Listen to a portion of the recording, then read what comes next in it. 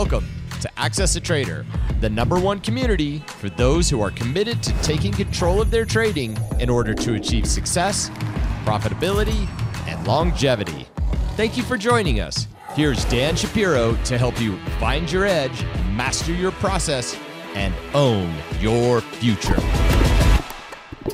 Hey guys, good evening everybody. Welcome to Monday broadcast of the AccessATrader.com Monday night broadcast. Never got sold. Anyway guys, good morning, well, good evening everybody. Hope everybody had a good day. Again, it's just, you could tell after 7, 8 hours, 9 hours of trading and looking at charts, you don't even know what day it is, let alone if it's morning or night. But hopefully everybody had a good trading day. What's great about this tape, unlike a lot of tapes in the past, there really is something for everybody, okay? You have your small cap names, you have your large cap names, you have your parabolic moves, you have your backside moves for the short sellers. You have everything. You have literally everything. And this is such a unique time to kind of be a trader because, again, there is no one way of trading. There is no right way or wrong way of trading. It's just the way that you feel comfortable and the way it makes you sleep at night. And this is a type of market, depending on your process, you can literally have an advantage every single day if all the signals and the technical research that you do every single day matches up and confirms. And this is a perfect example of two things what happened today. Number one, we definitely came in with sell bias today. We made that argument. We made our case over and over the weekend that this is the first close on the bottom of the channel, and any confirmation today was gonna really send in another wave of selling. We got that. We'll talk about the individual pivots in a second. But the second thing it really did confirm, besides that technical analysis really works very, very well, is that incredible resilience the bulls have. We've been talking about this now for months, right? For months, for years. You could go back to, where, Trump got elected with all the Asia mess, the trade war on, trade war off, with the whole, Armageddon of COVID. And here we are. Here we are. The bulls again showed that they're just not, they're not knocked out. They're not going to just go quietly in the night, and they had every opportunity today. If you saw, for all you guys who didn't trade in the morning, especially for all you guys who are trading part-time and have have jobs, whatever the case may be, if you just look at the prices today, you say, all right, you know what, non-eventful day. A lot of names were weak, right? Weak, but you couldn't really get the sense of how aggressive that first sell-off was, and that was our plan. Again, our job is not to try to guess or predict where the closing price is going to be. That's not what we do. This market is too unpredictable. There's too many moving parts. There are way too many macro components that could completely deter your trading plan for the day. So I've been saying this now every single day by day, trade by trade, interval by interval, and we're just trying to get to the next day with a little bit more than we had from the previous day. And what I saw today was the idea that if you really wait, okay, let your game plan play out, okay, good things are going to happen. And again, it's not one of those things that you fall into luck. We kind of make our own luck, not only in life, but in trading as well. And I've always said this for many, many years. It's not my, and I didn't make up this phrase, but luck resides with the prepared. And that's what it is. We had a very, very specific plan coming into today's session. By the graces of the market gods, we got a gap up today. Okay, we got that part. And you could tell literally in the first few minutes, once those channels started getting very, very lethargic, you could just see pre-market. You knew it was just a matter of time, and all we did was wait. And again, swan dive, waterfall, whatever adjective you want to use. But we saw this really great wave of selling this morning. Congratulations to a lot of you guys caught the wave really big. I caught Zoom, I caught Tesla, I caught Netflix. Really, really good moves. There's a lot of them. I missed Amazon, and the only reason I missed Amazon because it was like a $4 or $5 spread, and I was like, I'm not hitting a bid for $5. Well, again, hindsight, it should hit the $5, went down 50. But nevertheless, again, the great bull bear market of 2020 continues. And I think by now we should just call it the opportunistic market, right? There is no bulls, there is no bears, there is no sell or buy bias. It's just traders trading responsibly, going where the action is, not overthinking and just reacting to confirmation. That's what it is. But again, as impressive as the thought process and the game plan was and the way it played out, you got to love the fact that the bulls stepped right back up again, going through that whole Rocky Balboa, I am completely broken jaw, broken ribs, fat eye, all that good stuff. They came back swinging the 11th round. And again, when you look at the scoreboard, said and done, again, you believe in mirror images, right, guys? You believe in completely mirror images, right?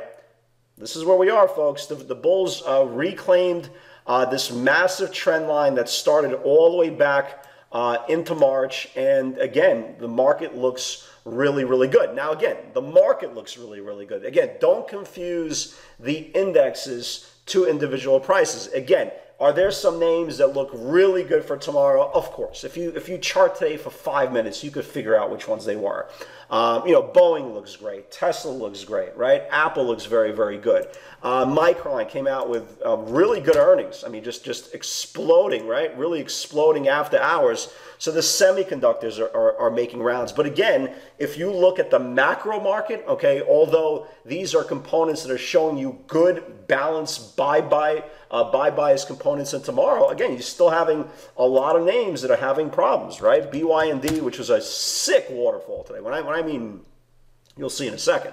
Beyond still looks like crap. Again, hammer, and it could bounce tomorrow. But again, technical damage. Netflix, again, still looks like crap. But again, hammer, technical damage. But now a hammer is bullish. So the way the market is setting up is kind of the mirror image of the Qs, the way they closed. Again, look at the mirror image, guys. Mirror image here, right? Mirror image here, mirror image here. So again, going into tomorrow, there's going to be some pretty good opportunities to the long side. There's definitely going to be a lot of opportunities to the short side because a lot of these stay-at-home stocks, they got hit, right? They got hit. They're finally showing some mortality. Zoom, again, if it confirms to the downside tomorrow, could be selling. The Rockstar, the quiet Rockstar, I didn't start following this stock till like 2 days ago. Where the hell was I, right? But this apparently is a stay-at-home name. So there was a good pivot on this thing today.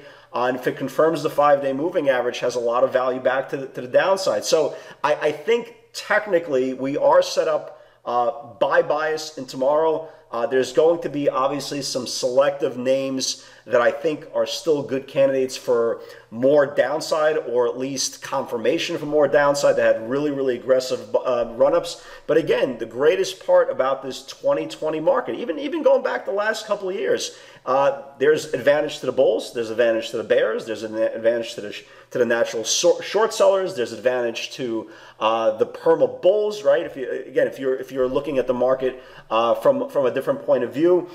So this is, again, there might be a lot of crappy things about 2020, but the stock market action is not one of them. So again, hopefully everybody is doing well. So let's talk about it. So we talked about last night, right? Last night in the video. Again, it was very hard for me not to use more punctuation marks. Okay. Look, I can't emphasize how important tomorrow's going to be, which is basically today, for short-term sentiment. Friday's close was right on the rising support. You can see this right over here. Technical analysis is not subjective. And I said this, again, if this thing confirms, right, and we'll show you the pivot in a second. If this thing confirms, everything's going to swan dive. And if you look at the pivots, everything that I put today, literally everything that I put today was to the downside, for the exception of one pivot to the upside on, what was it? Was it Boeing? I think it was Boeing. Other than Boeing, everything was to the downside because, again, I already had it in my head. Look, I have a lot of conviction for today.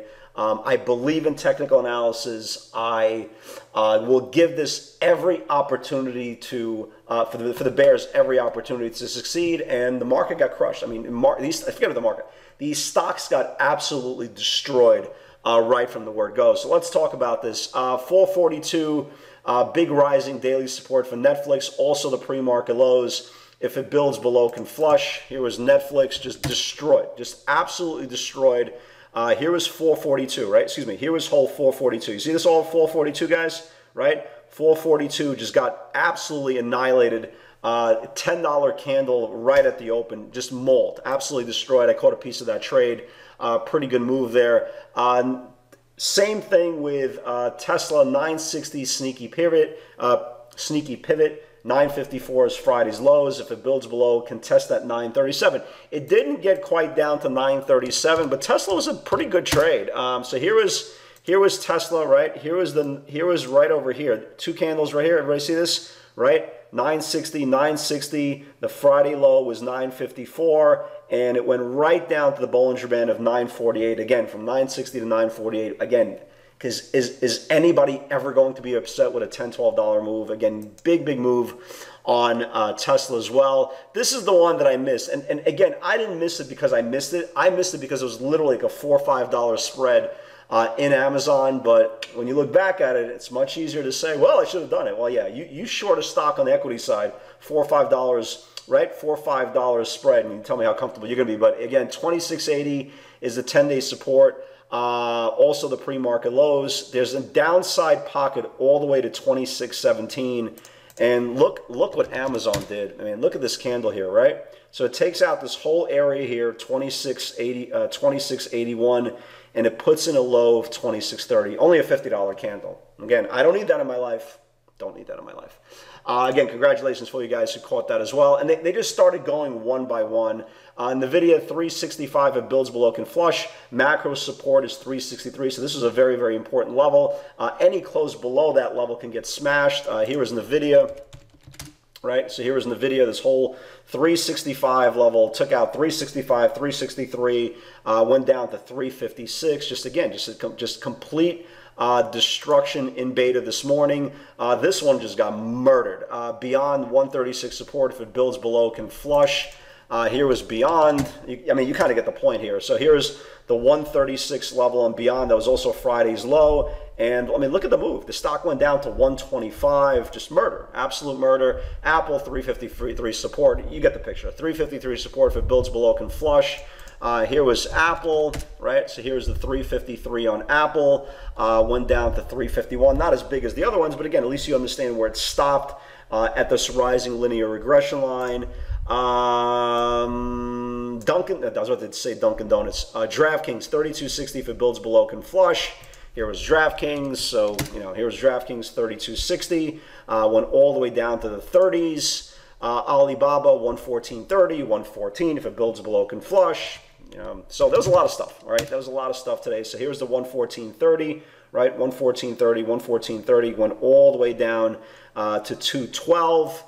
And I think was that it for the day? Oh no, here's the macro, right? Here's the macro break, 239.68. That was the bottom of the channel. That's the line in the sand. So here are the Qs, QQQs before obviously a nice reversal. So here's the 239, right? Here's the 239.68 level, and they went down all the way down to 237. So a $2 pull on the Qs as well. But again, you got to give the bulls.